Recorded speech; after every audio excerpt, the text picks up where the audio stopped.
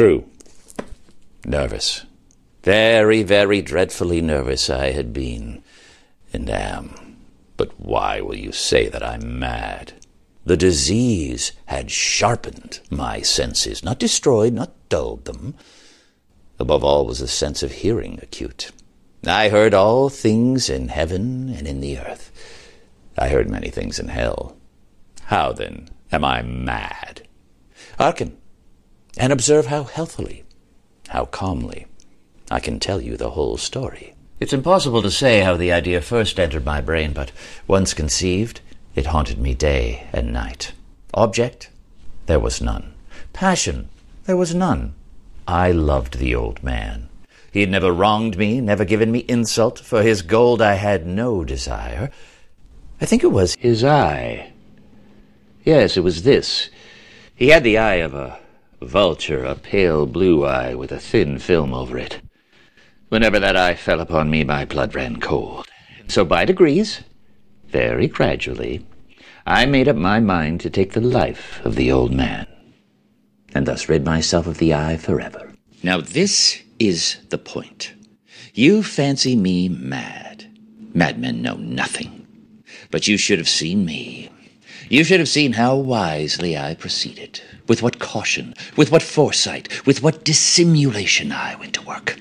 I was never kinder to the old man than during the whole week before I killed him. And every night, about midnight, I turned the latch of his door and opened it. Oh, so gently. And then, when I had made an opening sufficient for my head, I put in a dark lantern, all closed that no light shone out, and then thrust in my head.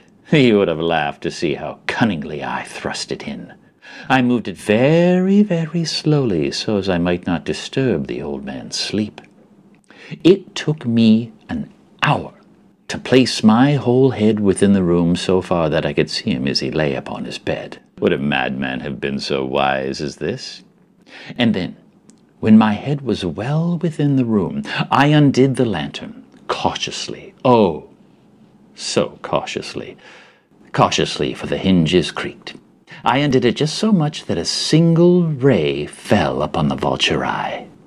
And this I did for 7 long nights, every night, just at midnight. But I found the eye always closed, and so it was impossible to do the work, for it was not the old man who vexed me, but his evil eye. And every morning when day broke, I went boldly into the chamber and spoke courageously to him, calling him by name in a hearty tone and inquiring how he had passed the night. So you see, he would have been a very profound old man indeed to suspect that every night, just at 12, I looked in upon him as he slept. Upon the 8th night, I was more than unusually cautious in opening the door. A watch's minute hand moves more quickly than did mine.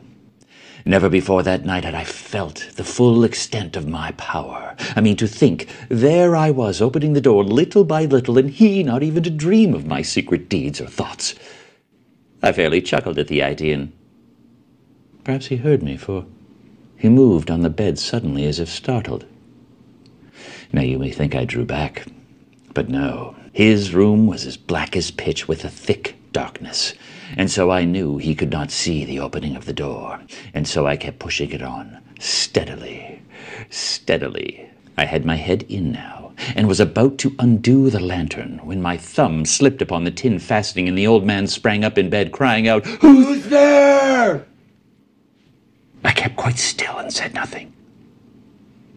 For a whole hour, I did not move a muscle. And in the meantime, I did not hear him lie back down. He was still sitting up in bed, listening, just as I have done, night after night.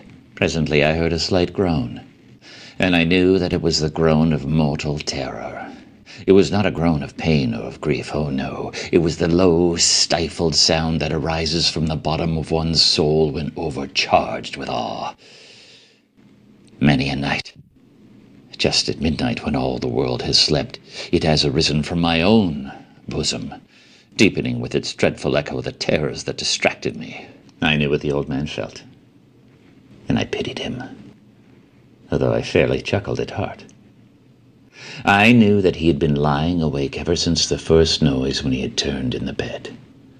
His fears had been growing upon him ever since. He'd been trying to fancy them causeless, but could not. He'd been saying, "Oh, it's nothing but the wind in the chimney. It's a mouse crossing the floor. It is merely a cricket which has made a single chirp." Yes, he'd been trying to calm himself with these suppositions, but had found it all in vain. All in vain. Because death, in approaching him, had stalked with his dark shadow before him and enveloped the victim. And it was the mournful influence of this unperceived shadow that caused him to feel, though he neither saw nor heard, but to feel the presence of my head within the room. When I had waited a long time, very patiently, without hearing him lie down, I resolved to open a very little crevice in the lantern, and so I opened it. You cannot imagine how stealthily, until at length a single dim ray like the thread of a spider shot from out of the crevice and fell upon the vulture eye. It was open, wide open, and I grew furious as I gazed upon it. I could see it with perfect distinctiveness, all dull blue with a hideous veil that chilled the very marrow of my bones. Yet I could see nothing else of the old man's face or person. I had directed, as if by instinct, the ray precisely upon the damned spot. And have I not told you that what you mistake for madness is but over-acuteness of sense? Now I say there came to my ears a low, dull, quick sound, such as a watch makes when enveloped in cotton. I knew that sound, too. It was the beating of the old man's heart. It increased my fury, as the beating of a drum stimulates the soldier to courage. But even yet I refrained and kept still. I scarcely breathed. I held the lantern motionless. I tried how steadily I could maintain the ray upon the eye. Meantime, the hellish tattoo of the heart increased. It grew quicker and quicker and louder. The old man's terror must have been extreme. It grew louder, I say, louder every moment. I have told you that I am nervous, and so I am. And now, in that dead hour of night, in the dreadful silence of that old house, so strange a noise as this excited me to uncontrollable terror. And now a new anxiety seized me. The noise would be heard by a neighbor. The old man's hour had come. With a loud yell, I threw open the door and I leaped into the room. He shrieked once, only once. In an instant, I dragged him to the floor and pulled the heavy bed over top of him. I then smiled gaily to have the deed so far done. Yet for many minutes more, the heart beat on with a muffled sound. This, however, did not vex me. It would not be heard through the wall. At length it ceased. The old man was dead. I removed the bed and examined the corpse. Yes, he was stone dead. I placed my hand upon the heart and held it there for several minutes. There was no pulsation. He was stone dead. His eye would trouble me no more.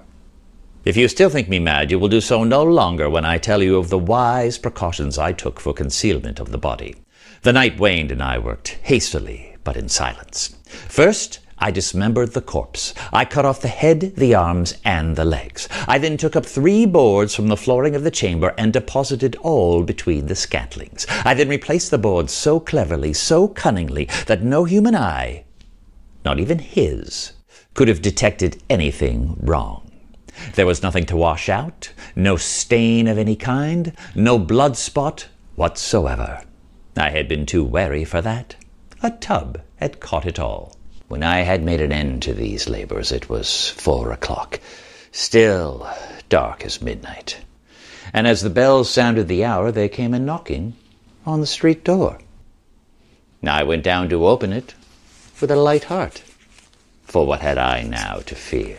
And there entered 3 men who introduced themselves with perfect suavity as officers of the police. A shriek had been heard by a neighbor during the night. Suspicion of foul play had been aroused, information lodged at the police office, and the officers, had been deputed to search the premises. I smiled. For what had I to fear? I bade the gentleman welcome. The shriek, I said, was my own in a dream. The old man, I explained, was absent in the country. I took my visitors all over the house. I bade them search well. I led them at length to his chamber. I showed them his treasures, secure, undisturbed. And in the enthusiasm of my confidence, I brought chairs into the room and desired them here to rest from their fatigues, while in the wild audacity of my perfect triumph, I placed my own seat upon the very spot with which beneath reposed the corpse of the victim. The officers were satisfied. My manner had convinced them.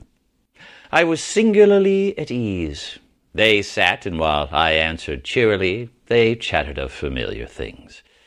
But ere it long, I find myself growing pale, and I wished them gone. My head ached, and I fancied a ringing in my ears. But still they sat and chatted. The noise continued and became more distinct. I talked more freely to get rid of the feeling, but it continued and gained definitiveness until at length I found that the noise was not within my ears. No doubt I now grow very pale. But I talked more fluently and with a heightened voice, but the noise steadily increased. And what could I do? It was a low, dull, quick sound, such as a watch makes when enveloped in cotton. I gasped for breath, and yet the officers heard it not. I talked more quickly, more vehemently, but the noise steadily increased. I arose and I argued about trifles in a high key with violent gesticulation, but the noise steadily increased. Oh, why would they not be gone? I paced to and fro with heavy strides, as if excited to fury by the observations of the men, but the noise steadily increased. Oh God, what could I do? I foamed, I raved, I swore. I swung the chair on which I had been sitting and grated it on the boards, but the noise arose over all and continually increased, and still the men chatted pleasantly and smiled. Was it possible they heard not? Almighty God, no, they heard, they suspected, they knew. They were making a mockery of my horror. This I thought, and this I think, that anything was better than this agony. Anything was more tolerable than this derision.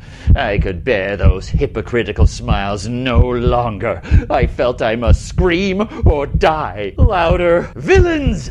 Dissemble no more. I admit the deed. Tear up the planks. Here, it is the beating of his hideous heart.